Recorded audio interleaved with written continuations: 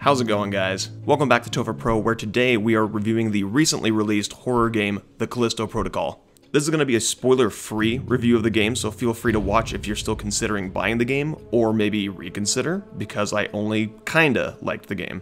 That's the review. I only kinda liked the game. Callisto Protocol is the first game under the development team Striking Distance Studios and directed by Glenn Schofield, most notably the executive producer of the highly acclaimed Dead Space series, of which this game aims to be a spiritual successor to, or maybe an attempt at a Dead Space killer.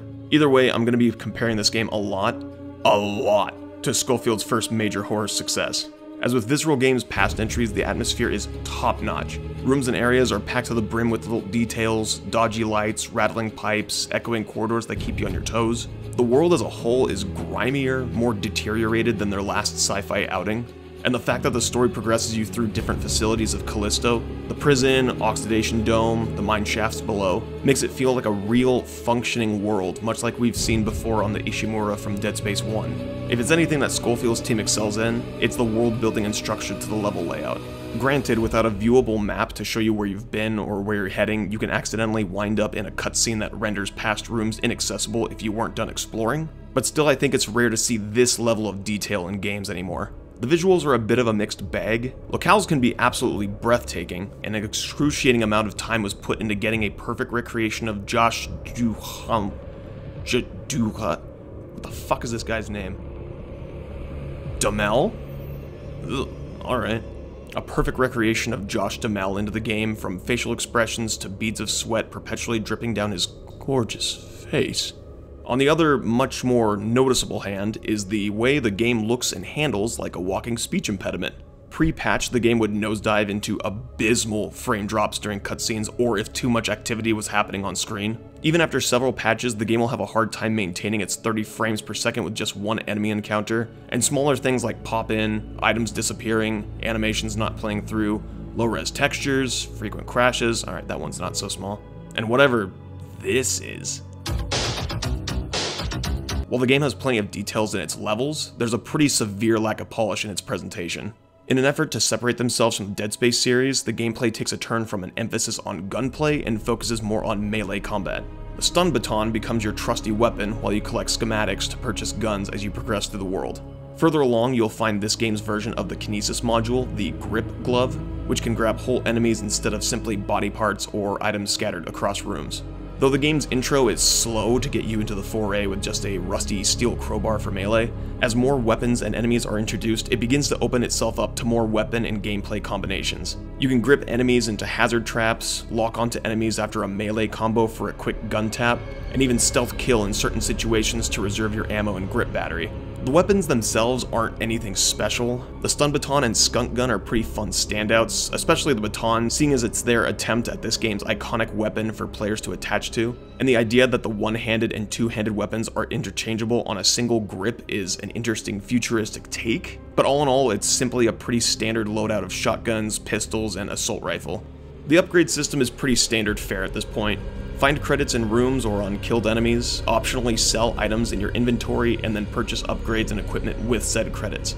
Every gun has the same layout of upgrades in the form of enhanced ammo capacity, damage, and stability, but all end in a Versace expensive, very powerful alternative fire that eats through more ammo but deals insane damage in creative ways. Aside from the guns, you can also upgrade your baton and grip glove to improve their efficacy, so amongst your options there is a certain degree of tailoring the campaign to your playstyle. Do you want to sink your points into guns and hope to keep enemies out of arm's length with firepower? Or do you feel confident in your abilities with a stun baton and use long-range weapons as a last resort? But the absolute crown jewel of this game, and if you know, you know, the HUD, the heads-up display. There is none. Everything information-based is fed to you via holograms functioning within the world. Your health and grip battery is displayed by the bars on your neck, ammo counter only pops up when you aim your weapon, and the inventory and bio menus are only accessible in-game, which means you need to be aware of your surroundings before you go to pop a health injector or check a new audio log you've collected. It is clean, immersive, and just as slick as the day the UI popped out of the Dead Space womb over a decade ago. Unfortunately, with all these elements in place, it's still held back extensively by this sweet little tutorial page. Dodging in melee is not timed. What the fuck? meaning you can just hold the joystick or mouse in one direction, and no matter how long you've had it held, as soon as an enemy strikes, you will automatically dodge it. Imagine if in Dark Souls, you just held up your shield, and after being attacked, it gave you a parry window to hit back.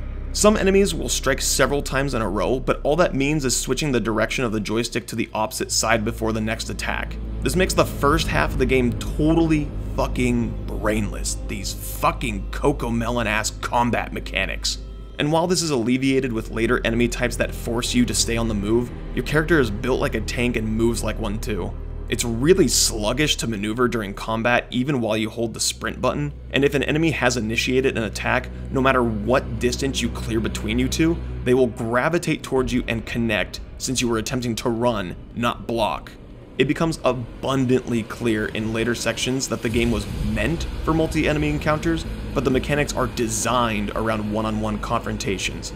The way combat works is that once you've locked onto an enemy, you're basically entangled with them until a melee combo is finished or if you disengage to back out. If another enemy is present, they can still swing at you in the middle of a combo on a separate enemy, and because you can't just switch locking onto a different enemy at a time, you're just taking free hits to the dick until one person is dispatched, at which point you can then focus them. On top of that, a game mechanic later in the game that evolves the monsters in front of you seems novel on the surface, but ultimately turns enemies into damage sponges that elongates encounters far beyond the point of enjoyment. If an enemy starts evolving and then someone else comes in, now you either have to fight the new guy and watch the other turn into a ballsack with claws, or try to work around the new guy and stop the evolution. Ultimately, once you reach sections with 3 or more enemies at a time, combat will feel less like an intense battle that you're trying to determine how best to beat the odds, and more like a game of I Spy to find the trap hazards to try and grip enemies into for an insta-kill. Because when you're given a hammer, everything in the game just looks like a nail.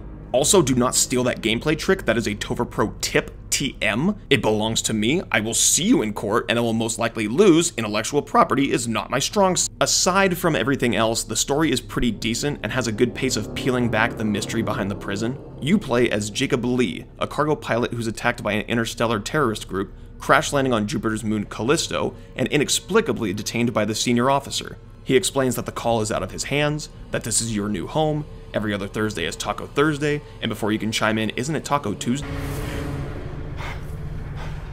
Attention. All security personnel, report to the main cell block. This is not a drill. So, what does this mean about Taco Thursday? With the help of some unlikely allies, Jacob slowly unravels the secrets of Black Iron Prison in a desperate attempt to get off the moon Callisto. It's the tried and true narrative of get to this thing, fix it, now the next thing in your path needs repairing. And it works well enough, although it means once again they have a pretty bland protagonist on their hands who just does what he's told without giving it a second thought. Jacob never truly feels like he has a personality of his own or is ever in charge of the situation at hand. This is supposed to be just another fucking job. It's reminiscent of Isaac Clarke on the Ishimura, just an engineer being the only one who can fix the facilities on board to get them back home. But at least with Isaac, he has a clear motivation for his participation in the story that culminates in a gut-wrenching conclusion. Here? Jacob is thrust into the world of Callisto, and his motivation is pretty muddy up until the end of the game. And even then, I feel like most, if not all, of the character relations that are built up over the game are forced over the course of a few short hours. We don't have enough time to care about a co-pilot, we hardly spend time between prison inmates, and with a flick of a switch, enemies become friends. Perhaps lovers?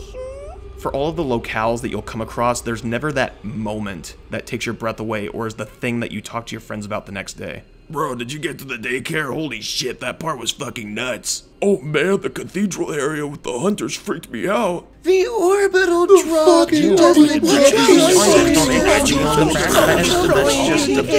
There's nothing that really comes close to the iconic places or set pieces of their previous works. Like, yeah, the prison outbreak is pretty cool, but then you've got water control, oxidation, Callisto's surface, the hangar, the prison's lower levels. Like, the levels are distinctive and technically incredible to look at, but there's no moment that makes you look back on it fondly. The only one that truly stands out is the fall from Black Iron Prison, and that's because they copy-pasted it from the orbital drop from Dead Space 2. I mean, if it ain't broke, right? The performances are pretty solid, nothing outstanding, but for actors with little experience in the game industry, Josh Duhamel is committed to the role and Karen Fukuhara works well off of him. The oddest inclusion here, though, is Sam Witwer, not because of a lack of experience in the game industry. No, the dude's been pretty prolific over the years. I don't know if it's the script. I don't know if it's the direction, or if it's purely the way he chooses to deliver the lines. But between this and Days Gone, the dude is a strange fit. Unhinged corrections captain whose lust for power is so great he deems the prison his kingdom? Yeah, match made in heaven for this fucking lunatic. What do you think now, huh? Somebody shoots back. How do you like that? But the over-the-top lines, sometimes misplaced emphasis, and overall goofiness doesn't really mix in with this super serious narrative. There's always a prize to pay. What the fuck? And while having an air of mystery is fun to keep the player following the trail of breadcrumbs, too much mystery without payoff is just going to leave players frustrated. There's an achievement for discovering the secret chambers within Black Iron. That's not a spoiler. A game with aliens, shady leaders trying to suppress the discovery, and the theme of evolution is always going to have cult shit behind the scenes. The achievement states, uncover the mystery of Callipolis. What mystery? There are 2 audio logs with cult members going, cult stuff, meeting adjourned. And nothing of significance is discovered. You have to drip feed something. Otherwise, this is just a mystery box narrative written by J.J. Abrams for someone else to pick up the pieces after. And probably the most upsetting thing in a horror title is it's just not scary. Knowing that a majority of enemies have to engage with you mano-a-mano means that the tension in the room is sucked out when a guy starts charging you like the company holiday party drunk. You get in my face with that, I'll beat your goddamn ass, you son of a bitch! All of the tricks you've become used to in the Dead Space franchise are front and center here, and it's just really paint by the numbers. You can see certain stuff coming a mile away, crawling through vents you know you're safe because vent sections always are, and sometimes audio cues will play before an enemy has appeared. Plus, if you miss the window of opportunity to stop a monster from evolving into a damaged sponge brute, you're more fed up than terrified by that point. Don't get me wrong, the horror mechanics are here, like everything is set in place. A monster popping into frame before ducking into a ventilation shaft, shadows crawling on the wall, fog dispersing down a long hallway, scratching and clawing moving from one end of the room to the next. But this is like Mike Wazowski in Monster U, not Inc., U, where you have to set up the scares before you can go in for the kill, except with all of the tension and setup in the world, at the edge of the bed is Mike Wazowski. It's just linear horror going through the motions, and I wish there was something that could have shaken up the formula.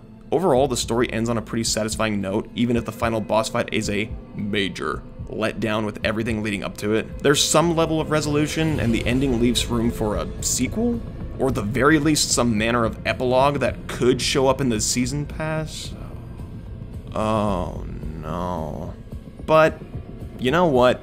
I'm probably going to end up buying it, because for all of its flaws, I still enjoyed my time with Callisto Protocol. There's some fun to be had with the collection of weapons at your disposal, and the atmosphere for the world is unmatched.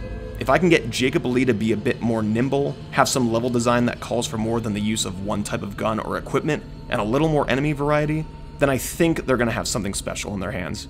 Keep it up, but also, Glenn, don't brag about your development team being under crunch conditions at work.